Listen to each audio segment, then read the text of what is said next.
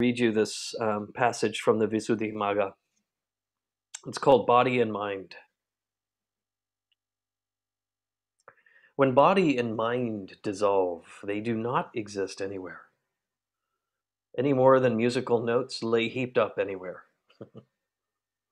When a lute is played upon, there's no previous store of sound.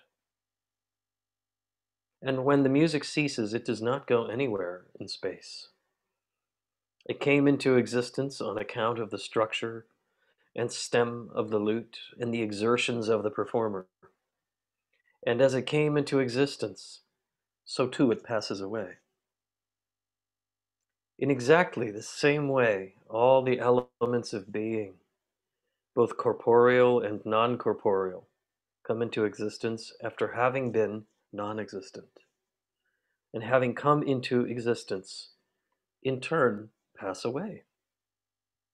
There is no self residing in body and mind, but the cooperation of the conformations produces what people call a person. Paradoxical though it may seem, there is a path to walk on. There is walking being done, but there is no traveler. There are deeds being done, but there is no doer.